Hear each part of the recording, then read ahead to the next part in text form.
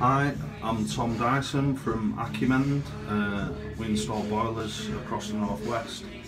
This is a Worcester 32 CDI, and one of the most common questions that people ask me is how do I top my Worcester boiler up.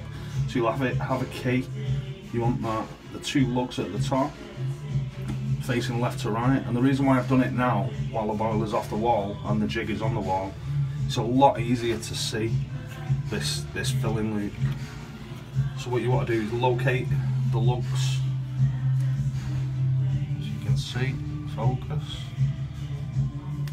What will happen is stick this in the bottom,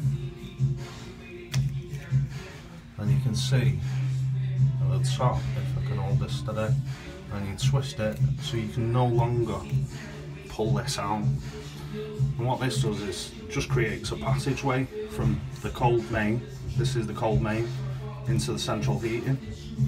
And then all you do is you turn, this is currently open, so when the boiler's installed in situ, you open this anti-clockwise, but obviously you're looking from underneath, so it's anti-clockwise, or a more simpler way is the front of it from left to right.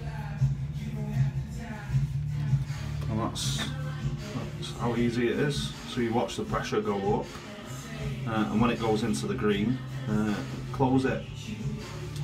If you over pressurise it, you just want to let some of the air out of the radiators, or let a bit of water out one of the bleed nipples on one of the radiators. But this is the installation.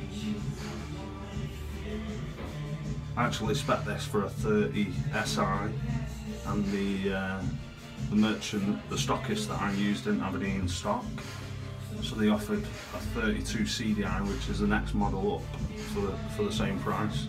So the customer's got a right good deal there. Well, that's me.